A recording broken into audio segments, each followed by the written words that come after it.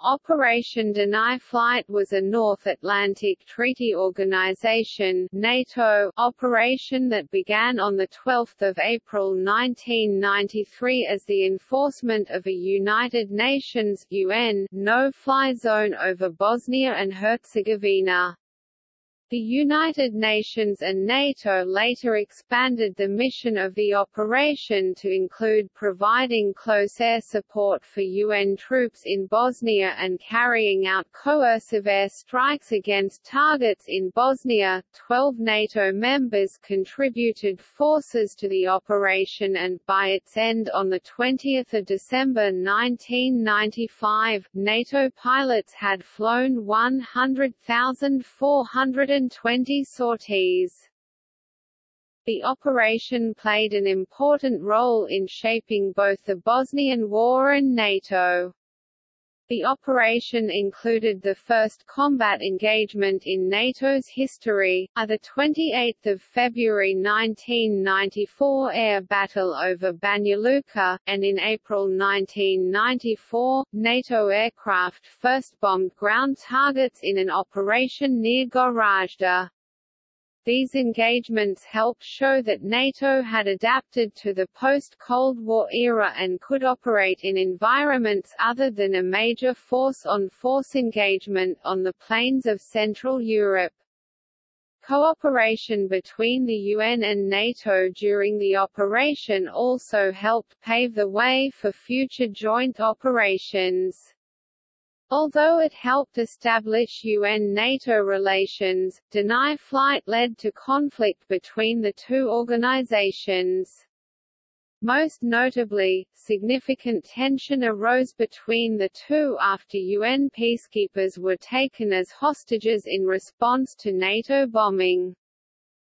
The operations Deny Flight spanned more than 2 years of the Bosnian War and played an important role in the course of that conflict. The no-fly zone operations Deny Flight proved successful in preventing significant use of air power by any side in the conflict. Additionally, the air strikes flown during Deny Flight led to Operation Deliberate Force, a massive NATO bombing campaign in Bosnia that played a key role in ending the war.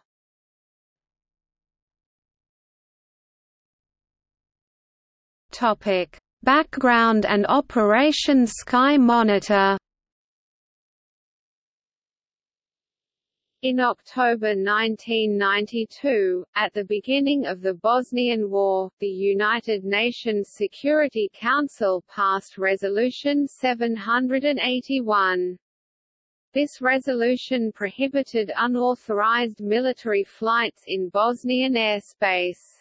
Following the resolution, NATO began Operation Sky Monitor, during which NATO forces monitored violations of the no-fly zone, without taking any military action against violators. By April 1993, NATO forces had documented more than 500 violations of the no-fly zone. In response to these blatant violations of Bosnian airspace, and implicitly of Resolution 781, the UN Security Council issued Resolution 816, while Resolution 781 prohibited only military flights. Resolution 816 prohibited all flights in Bosnian airspace, except for those expressly authorized by the UN Flight Coordination Center in Zagreb. The resolution also authorized UN member states to take all necessary measures to ensure compliance with the no-fly zone restrictions. In response to this resolution, NATO commenced Operation Deny Flight on 12 April 1993. Initially, Deny Flight was intended only to enforce the no-fly zone, however several NATO members, including the United States, were eager to find ways to end the war and improve the situation of civilians, and hoped that military action could do so. The U.S. had already taken unilateral actions to aid civilians caught in the conflict by dropping humanitarian supplies into Bosnia under Operation Provide Promise, and many U.S. officials argued for the use of military force.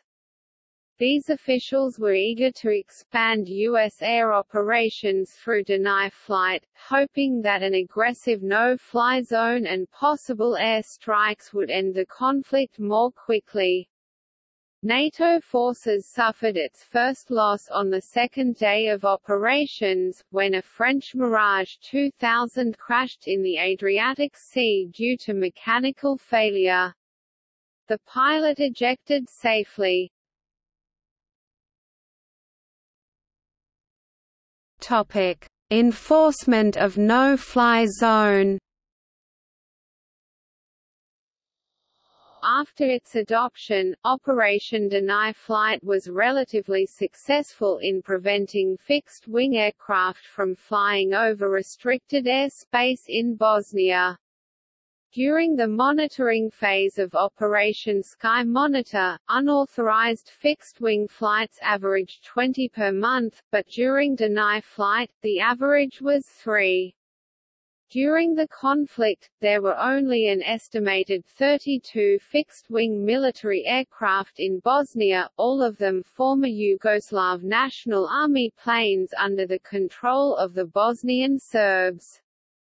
Thus, NATO primarily needed to prevent incursions into Bosnian airspace from Croatia and Serbia. The first serious violation to the no-fly zone came on 28 February 1994, when 6 Serb J-21 Jastreb jets bombed a Bosnian factory. U.S. Air Force F-16s shot down 4 of the 6 Serb jets over Banja Luka. This engagement was the first combat engagement of Operation Deny Flight, and its only significant air-to-air combat engagement. Perhaps more importantly, the Banja Luka incident was also the first combat engagement in the history of NATO. The Serbs acknowledged the loss of a fifth aircraft in the incident, while Deny Flight was relatively successful in stopping flights of fixed-wing aircraft. NATO forces found it very difficult to stop helicopter flights, which presented a more complicated challenge. All sides in the conflict used helicopters extensively for non-military purposes, and some of these flights were authorized by the UN.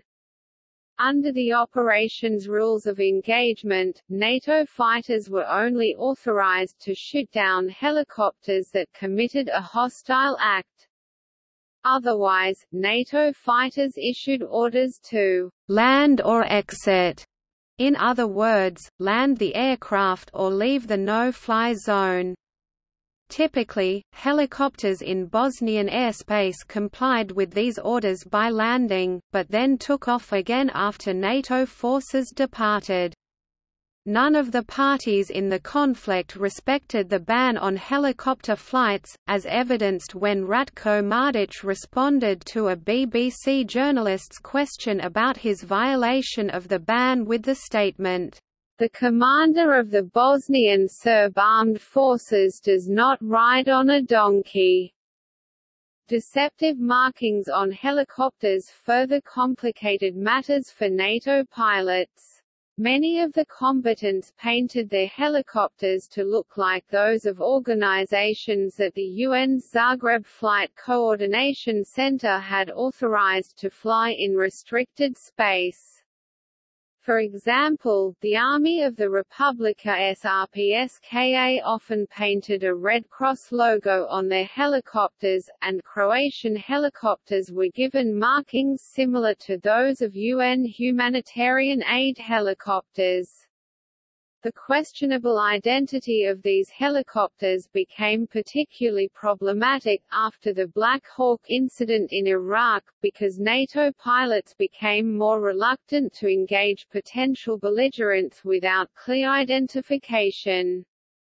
As a result of the rules of engagement and difficulties in aircraft identification, NATO forces proved unable to stop most unauthorized helicopter flights, resulting in a documented total of 5,711 unauthorized flights during the conflict.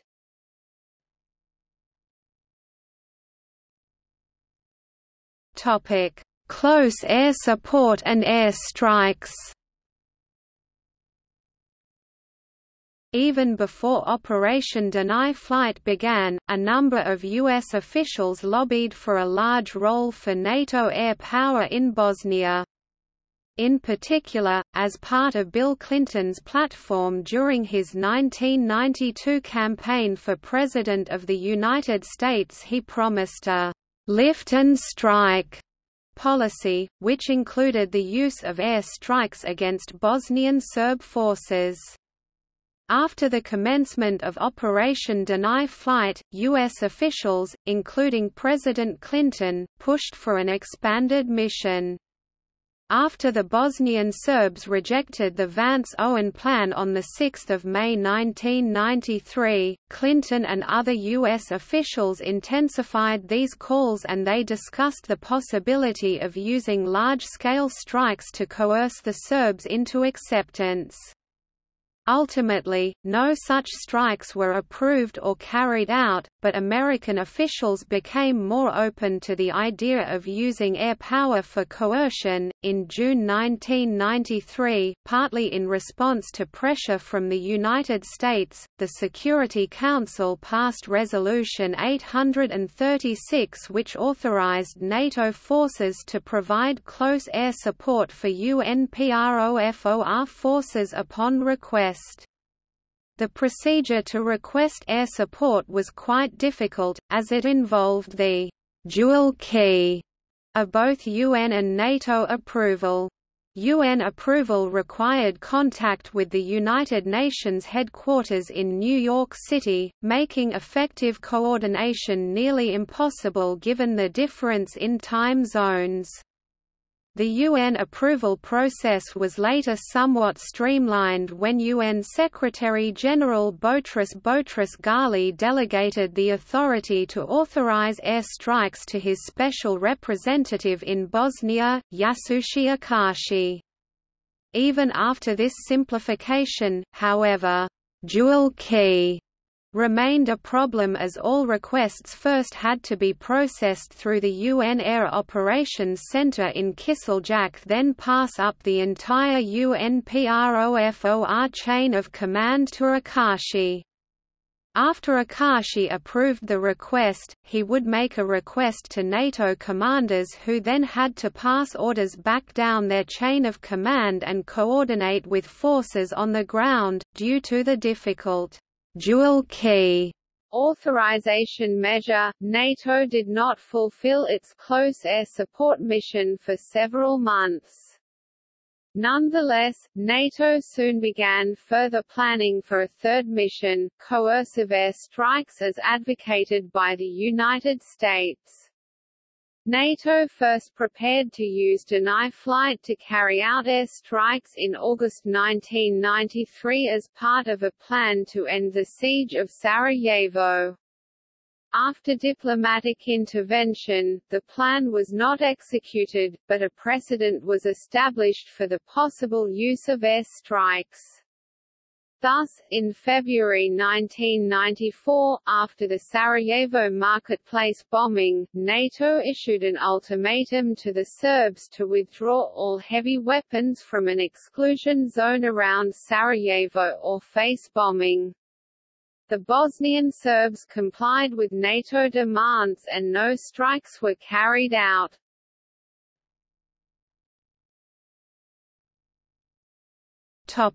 Attack on Goražde. In April 1994, Bosnian Serbs forces launched an attack on the UN-safe area of Goražde. Initially, U.S. Secretary of Defense William Perry told reporters that the United States would not enter the war to stop the Serbs from overrunning Goražde, and other senior officials, publicly downplayed the possibility of using airstrikes. Several days into the attack, however, a number of UNPROFOR soldiers were injured, and one was killed by Serb fire. Thus, General Michael Rose, the UNPROFOR commander, requested NATO strikes under the mandate of UNSCR 836. On 10 April, in response to the request, 2 U.S. Air Force F-16s dropped bombs on Serb targets, including a tank and a command post. The next day, 2 U.S. Marine Corps F.A-18C aircraft strafed additional targets in the area.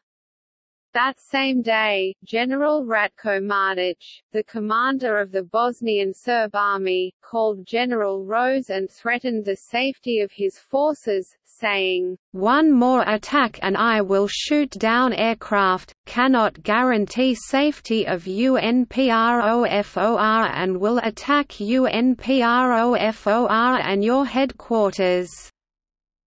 Making good on his threat, from 12 April to 14 April, Mladić ordered his forces to surround 150 UNPROFOR peacekeepers, effectively taking them hostage.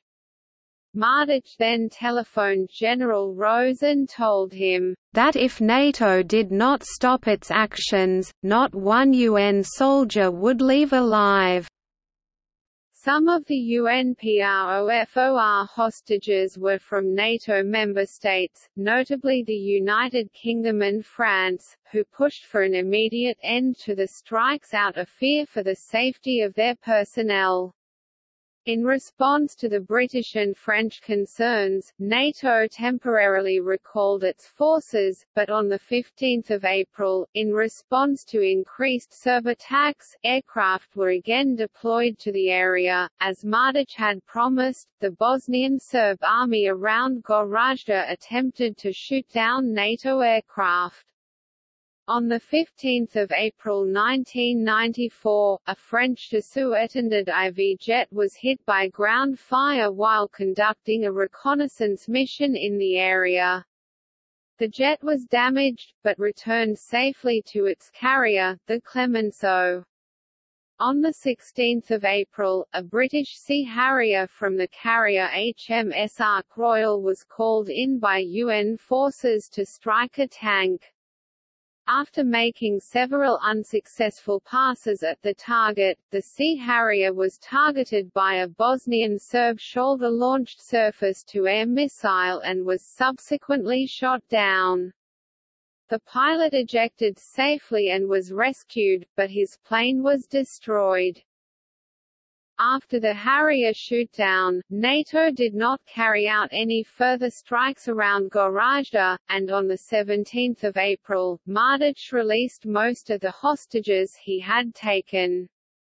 Over the next several days, the Serbs agreed to, and then broke, several ceasefires in the Goražde area.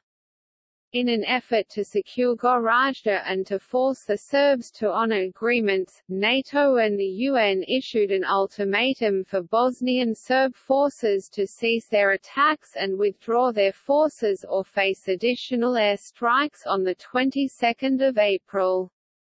The Serbs complied with the ultimatum, requiring a withdrawal of heavy weapons from a 20 km (12 miles) zone and all forces from a 3 km (1.9 miles) zone. Because of the Serb compliance, NATO ceased its operations around Goražde.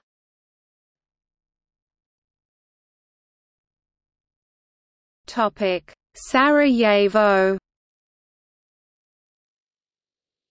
In February 1994, when airstrikes were originally threatened, NATO had created a heavy weapons exclusion zone around Sarajevo, and collected weapons at a number of sites.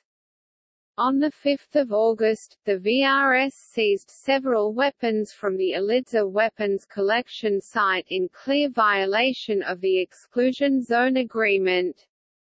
During the seizure, Serb forces injured a Ukrainian UNPROFOR peacekeeper. In response to the attack, the UN once again requested NATO air support.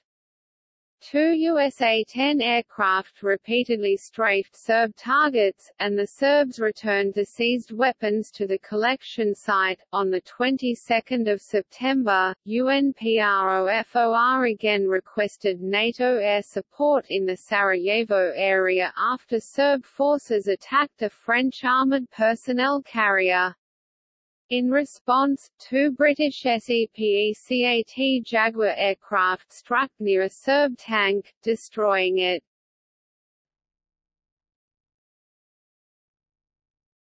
Banja Luka incident.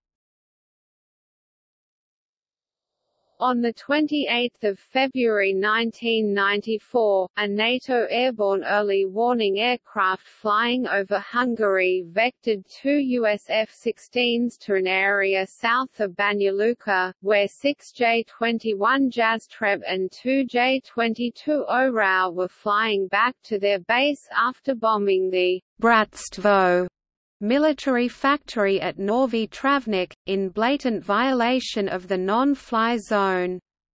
4 Serb aircraft were shot down and another crashed while trying to escape in low-level flight. This marked the first combat mission in NATO's history.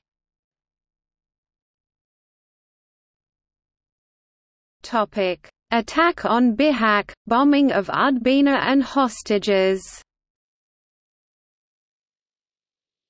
In October and November 1994, during the siege of Bihać, the Muslim Croat Federation launched a large offensive around the town of Bihać, in far northwestern Bosnia. The Serbs soon launched a counterattack, and in support of their operations, launched air strikes with aircraft based at a former JNA military airport in Udbina, south of Bihać, located in the Serbian Krajina. The Serb aircraft dropped napalm and cluster bombs. Although most of the ordnance came from old, unreliable stocks and failed to explode, the attacks were a clear violation of the no-fly zone, and a challenge to NATO. NATO immediately looked for ways to respond, but its forces were not permitted to carry out operations in Croatian airspace, and due to Bihać's proximity to the border, Serb aircraft could attack into Bosnia, then cross back into Croatia before being intercepted. As such, NATO was powerless to stop the incursions. In recognition of the situation, the Security Council passed Resolution 958, which allowed NATO aircraft to operate in Croatia. On 21 November, NATO acted under its new authority with a strike on the Udbina airfield. The strike, which involved 39 aircraft, was the largest combat operation in NATO's history up to that time. Nonetheless, it was criticized as a pinprick that did little real damage to Serb capabilities, only temporarily disabling runways. The NATO forces deliberately refrained from attacking Serb planes at the airfield, and only targeted runways and anti-air capabilities.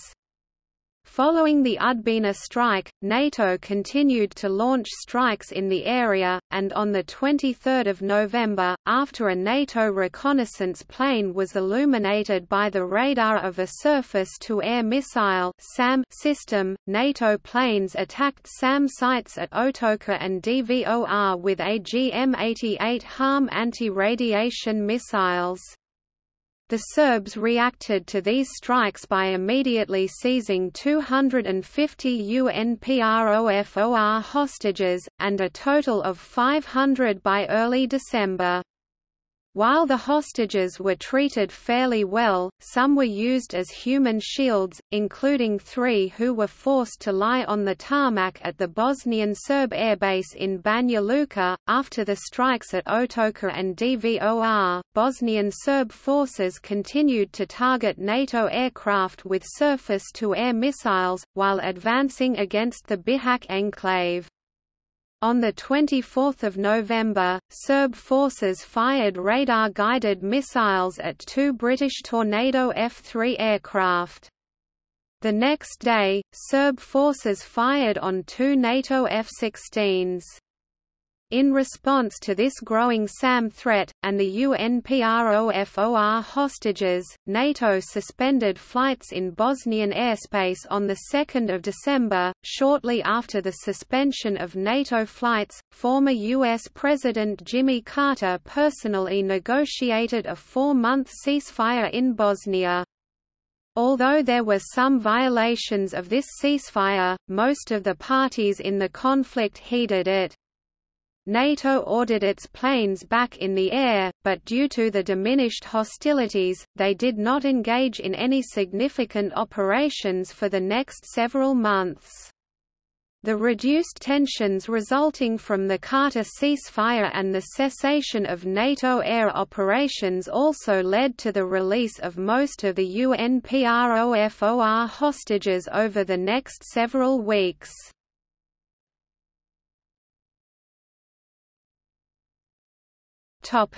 Expansion of the air campaign in 1995.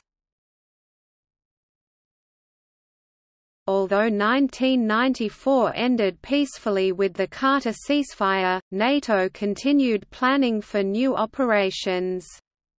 Both NATO and UN officials believed that after the ceasefire expired in March, the fighting would resume.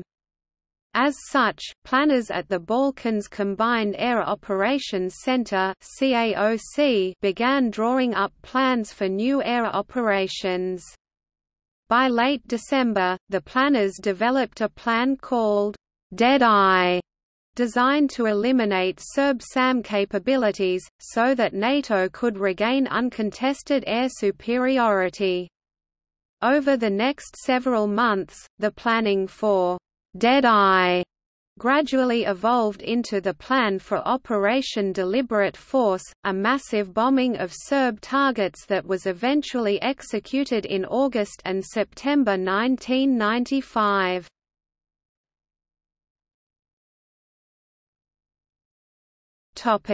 Bombing of Pale and the hostage crisis. While NATO was planning its new strategy, the ceasefire expired, and, as predicted, fighting resumed. As the fighting gradually widened, Bosnian Muslim forces launched a large-scale offensive in the area of Sarajevo. In response to the attack, the Bosnian Serbs seized heavy weapons from a UN-guarded depot, and began shelling targets. As a retaliation for these actions, the UN commander, Lieutenant General Rupert Smith, requested NATO airstrikes. NATO honored the request on 25 and 26 May 1995 by bombing a Serb ammunition dump at Pale. The mission was carried out by USAF F-16s and Spanish Air Force F-18s Hornet armed with laser-guided bombs. The Serbs then seized 377 UNPROFOR hostages and used them as human shields for a variety of targets in Bosnia, forcing NATO to end its strikes. Facing a second hostage crisis, General Smith and other top UN commanders began shifting strategies. The UN began to redeploy its forces to more defensible locations, so that they would be harder to attack or take hostage. More importantly, General Rose established the UN Rapid Reaction Force, a heavily armed unit with more aggressive rules of engagement, designed to take offensive action if necessary to prevent hostage-taking and enforce peace agreements.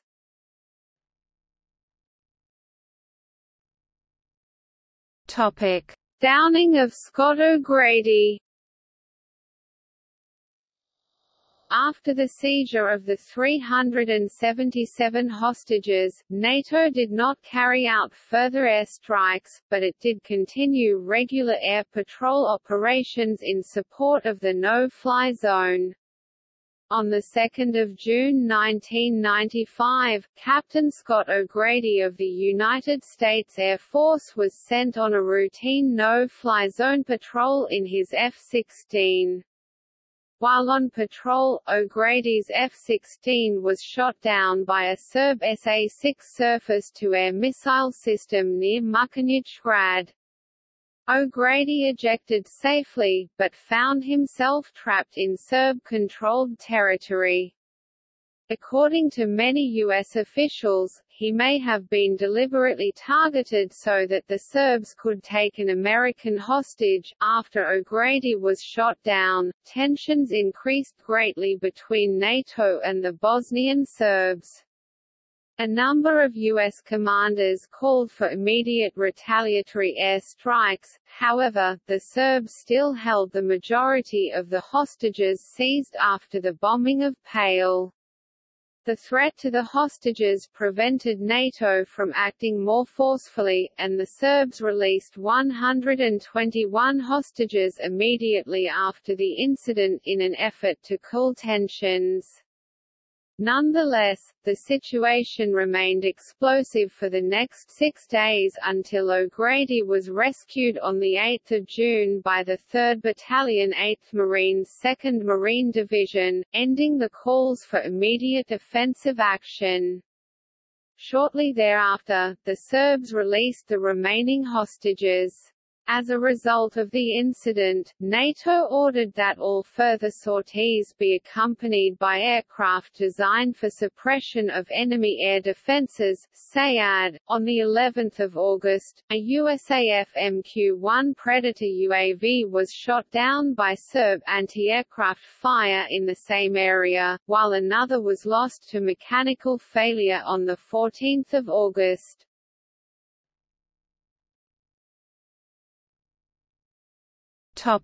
Response to Srebrenica. A month after the O'Grady incident, on 6 July, the VRS launched an offensive against the UN-safe area of Srebrenica. Dutch peacekeepers in the area considered calling for NATO air strikes in response to the attack, but they decided against them because the Serbs were not using heavy weapons, and out of fear of another hostage crisis. On 10 July, as the fighting intensified, the Dutch troops finally requested close air support from NATO, but due to communication problems in the dual key system, the request was not authorized until the next day. On the 11th of July, NATO prepared for a large-scale mission in Srebrenica involving 60 aircraft. At 2:30 p.m., the first wave of the assault, 2 Dutch F-16s, bombed 2 Serb tanks on the outskirts of the town. 2 USAF F-16s were dispatched next to attack an artillery piece, but they failed to find their target. Soon thereafter, Bosnian Serb troops seized several Dutch peacekeepers as hostages and threatened to kill them if NATO did not call off its attacks. The Dutch commander reported this back to his government, and Dutch Defence Minister Joris Voorhoeve immediately telephoned the NATO Operations Centre and ordered an end to the attacks. By the end of the day, Srebrenica had fallen to Bosnian Serb forces, who began a brutal campaign of ethnic cleansing that left roughly 7,000 men dead. In the wake of this tragedy, many observers blamed NATO for failing to use its airpower more forcefully. David Rode, a journalist, later wrote that, "If NATO close air support had been used earlier, the 7,079 missing might still be alive today." This feeling that NATO could have prevented thousands of deaths by acting more strongly led to increased planning for Operation Deliberate Force.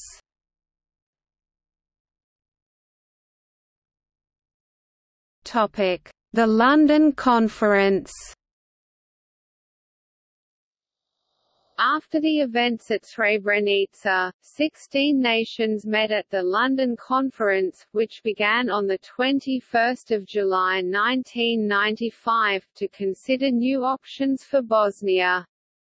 As a result of the conference, UN Secretary-General Boutros Boutros-Ghali gave General Bernard Janvier, the UN military commander, the authority to request NATO airstrikes without consulting civilian UN officials. The North Atlantic Council, NATO's top political body, and the UN also agreed to use NATO airstrikes in response to attacks on any of the other safe areas in Bosnia. The participants at the conference also agreed in principle to the use of large-scale NATO airstrikes in response to future acts of Serb aggression.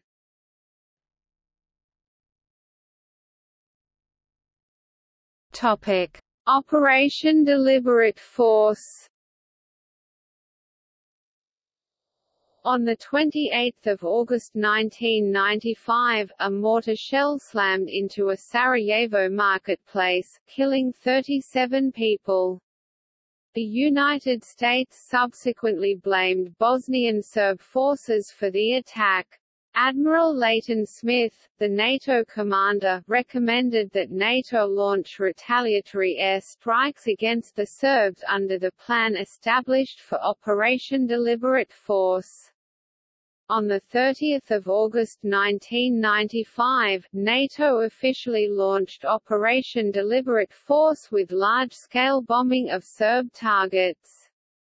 This bombing superseded Operation Deny Flight's role for air strikes and close air support, but Deny Flight remained an active operation, still enforcing the no-fly zone over Bosnia, until 20 September 1995, when Operation Deliberate Force ended. The role played by Deny Flight was minimal.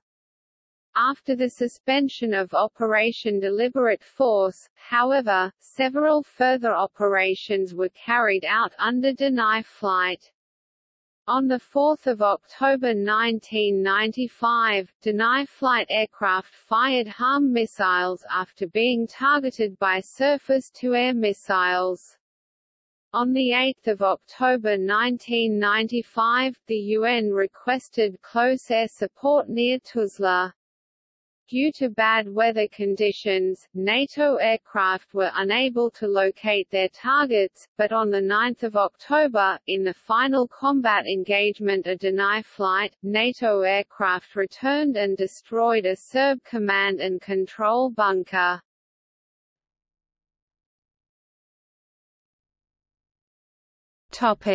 Termination of Deny Flight. After the adoption of the Dayton Accords, a peace agreement for Bosnia, Deny Flight's mission was no longer necessary. On 15 December 1995, the United Nations Security Council officially terminated the resolutions that had authorized the operation, and on 16 December, the North Atlantic Council agreed to terminate Operation Deny Flight, effective 20 December. On 21 December 1995, NATO held a formal closure ceremony for Deny Flight in Vicenza. Many of the forces assigned to Deny Flight were transferred to Operation Decisive Endeavour, to provide support for new IVA peacekeepers in Bosnia.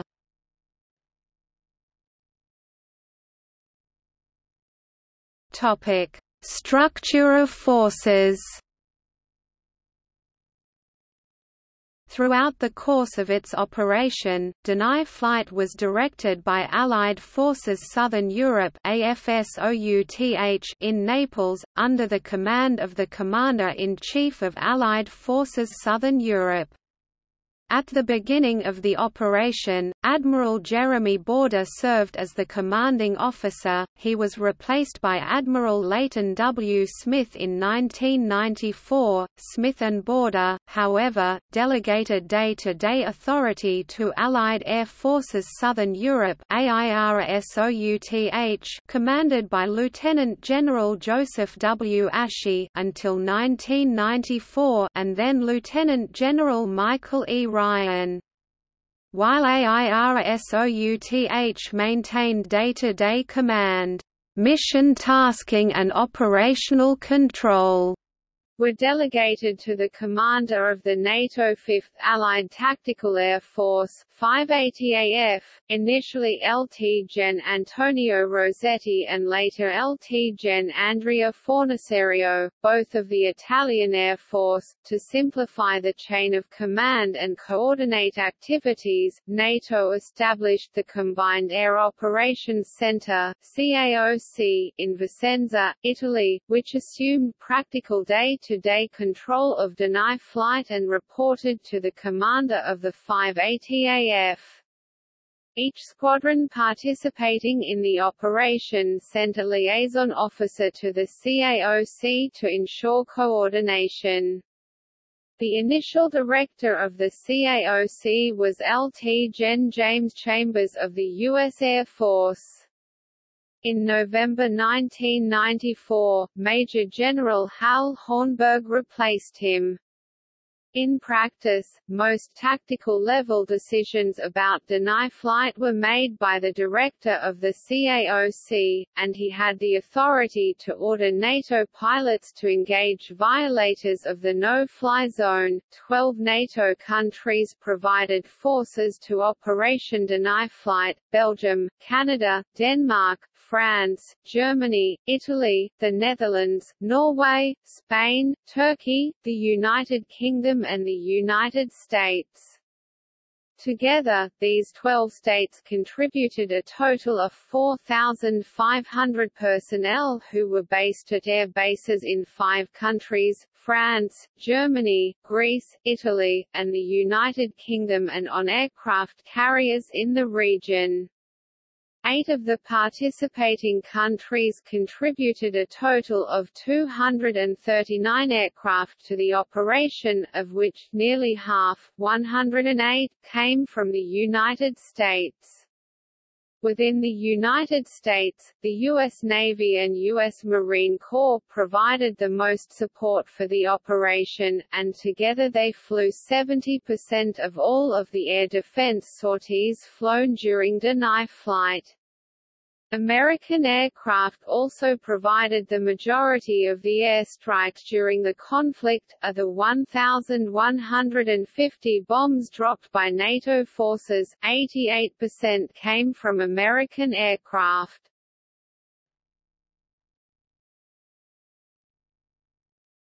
Topic: Impact and legacy.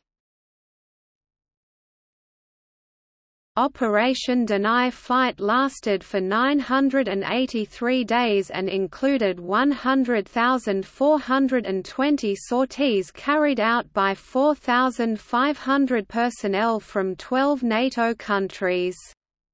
It included the first combat engagement in NATO history, the Banja Luka incident, and many of NATO's first out-of-area operations. As such, Deny Flight represented a momentous act, if only in symbolic terms, in that the alliance assumed a combat mission in a non-defensive capacity and out of area.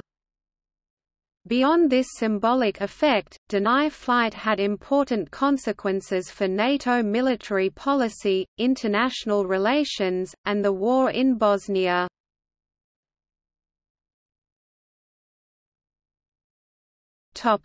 Effect on military policy.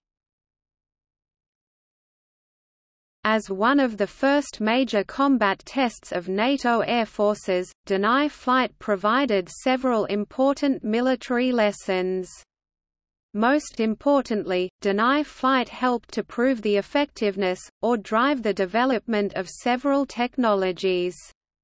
For example, during the operation, the F.A-18D Hornet was proven to be a highly resourceful multi-role platform for the United States Marine Corps. Deny flight was also important in the move towards precision-guided munitions, as nearly 70% of the munitions dropped by NATO during the conflict were precision-guided, versus only 8% during the Gulf War. For the Royal Navy, deny flight led to a re-evaluation of the Sea Harrier and a number of upgrades to it. In particular, the Royal Navy added the Paveway 2 laser-guided bomb to the Harrier, giving it a precision capability, and upgraded electronics aboard the aircraft in response to the necessities of combat in Bosnia.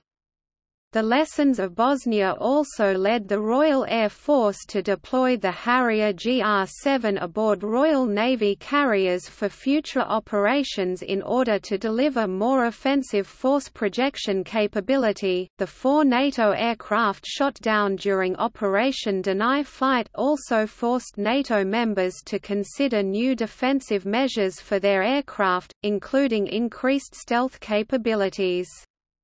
Deny flight also demonstrated the necessity of better communications and integration among forces operating together, and led to some calls for technical training of UN personnel to work with NATO military systems. Finally, the rules of engagement established under deny flight also played an important role in shaping the rules of engagement for later NATO operations other than war, including Operation Joint Endeavour, and even NATO operations in Afghanistan.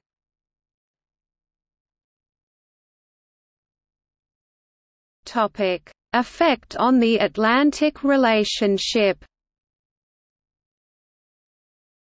Operation Deny Flight, and other NATO operations during the Bosnian War, resulted in significant tension within NATO and the Atlantic relationship. Deny Flight and other early operations forced the Allies to consider the question of NATO's military responsibility for territory outside of its traditional defense perimeter, and it was one over which they were deeply divided.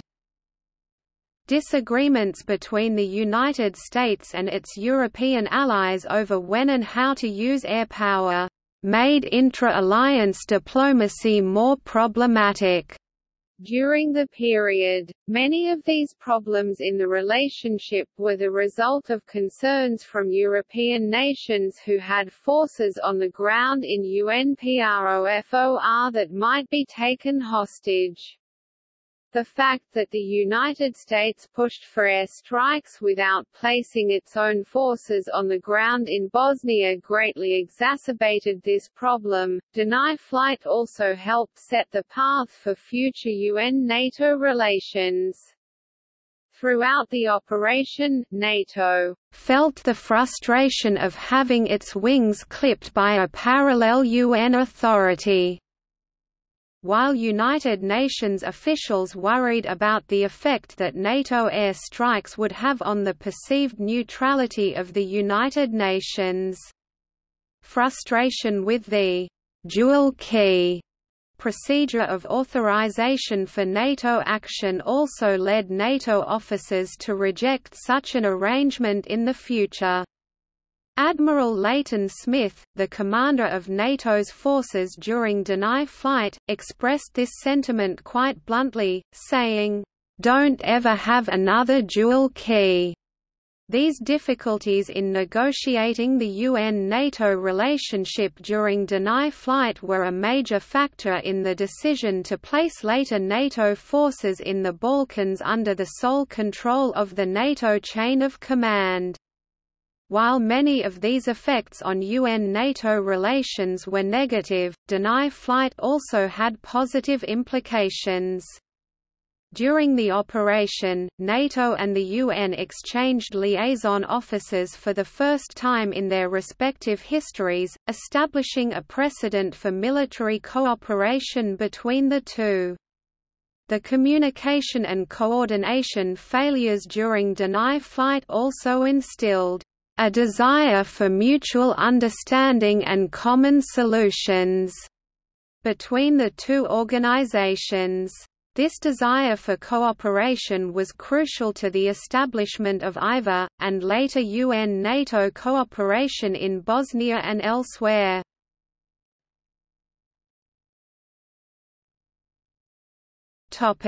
Effect on the Bosnian War. Deny flight also played a significant role in shaping the war in Bosnia, although its exact impact is debated. While Richard Holbrooke, the American Special Envoy for Bosnia, recognized Operation Deliberate Force as a historic development in post-Cold War relations, and as a crucial element in ending the war in Bosnia, the actual impact of deny flight on the course of the conflict was more muted. None of the air strikes in deny flight were on the scale of those in deliberate force, and they did not significantly change the balance of power. Notably, however, deny flight was successful in that it neutralized the Bosnian Serbs' advantage in fixed-wing air power. Deny flight also paved the way for Operation Deliberate Force. According to Robert E. Hunter, then the U.S. ambassador to NATO, deny flight was crucial to the process of building consensus support for increasingly robust use of air power over Bosnia, which eventually culminated in Operation Deliberate Force. While the material impact of deny flight was minimal, it did have a significant political impact. From the very beginning, according to Michael Beale, the operation's implied objective was to demonstrate UN and NATO determination to stabilize the situation in Bosnia so that a peaceful settlement could be achieved. Given the many violations of deny flight by helicopters, and the frequent failure of coordination between NATO and the UN, it is uncertain whether deny flight accomplished this mission.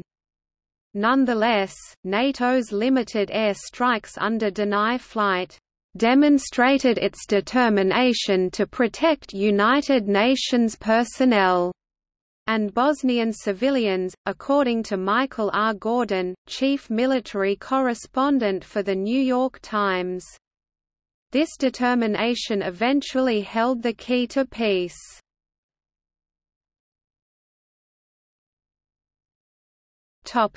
See also: Operation Deliberate Force, 1999 NATO bombing of Yugoslavia. Notes